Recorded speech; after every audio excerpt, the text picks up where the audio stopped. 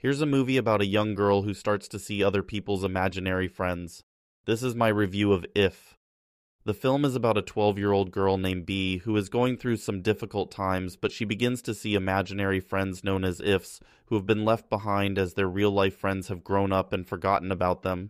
This is a family-friendly film written and directed by John Krasinski, and although it is a nice, wholesome movie, it also feels a bit too manipulative with its heavy-handed schmaltz. That's not to say that it's bad, but it does feel a bit uneven in its tone with some mature themes about rediscovering your childhood, which kids won't really be able to relate to. The movie stars Ryan Reynolds along with young actress Kaylee Fleming, who was a standout on TV series The Walking Dead, and she is good here, but I think she has way more potential than what we see in this film. Overall, this is an average kids movie with substandard humor, and it honestly could have been much better.